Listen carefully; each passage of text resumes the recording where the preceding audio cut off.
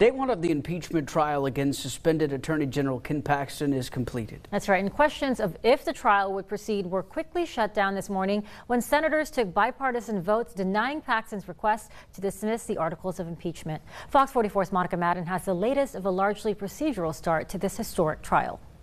Well, it has been a jam-packed day so far, and this afternoon is really where we first started seeing things picking up. We heard opening statements from both sides to present their case to the jury. We also heard from prosecution's first key witness, Jeff Mateer. He is Paxton's former hand-picked first attorney general, essentially his second in command. Earlier this morning, we had a flurry of votes on pretrial motions where senators took the critical step of simply moving this trial forward. A historic day in the Texas Senate. So help me God. So help me God.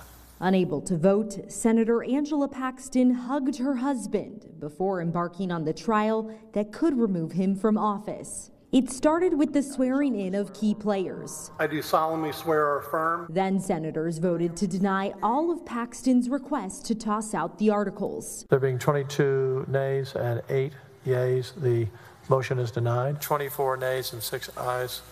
The motion is denied. Motion is denied. In opening statements, the Republican who led impeachment in the House laid out the lower chamber's case. The House uncovered egregious misconduct and abuse of office by the Attorney General of the state of Texas. He should be removed from office and prevented from ever holding a position of trust in the state of Texas. Paxton's attorneys punched back, attacking the process and what they call false narratives about Paxton. Why did it happen when it did?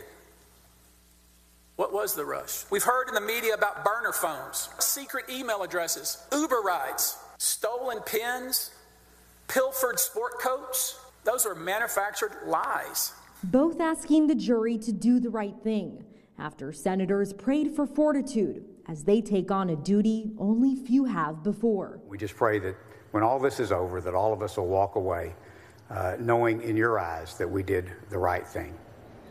And another key moment from today was when Lieutenant Governor Dan Patrick, presider of the trial, ruled that Paxton himself cannot be compelled to testify or take the witness stand. He was here in the morning for all of those pretrial motions and sat with his team of lawyers, but by afternoon Paxton was gone, not there for opening statements or to hear from the first witness. At the Texas Capitol, Monica Madden, back to you.